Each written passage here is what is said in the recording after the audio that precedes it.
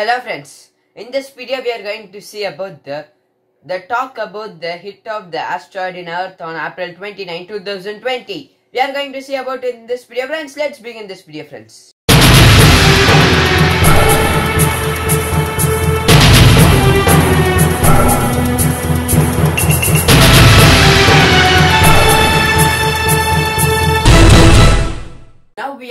Now we are going to see about an asteroid named 52768 or 1998 OR2. This was been first discovered in the year 1998 by NASA. Till now it has been observed. The NASA has been observed the asteroid speed and the direction of the asteroid. It will not harm the Earth because it's moving away from the Earth 4 million miles. It is the distance from the Moon to Earth is 15 times longer than that. 15 times longer than that. Then it will be going to pass on April 19, 2020. Then the next thing is wash your hands with the coronavirus preventive measures.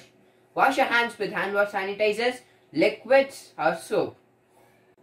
Preventive measures were wash your hands with hand wash sanitizers, hand wash liquid, soap, and be away from one person to one person 1 to 3 meters.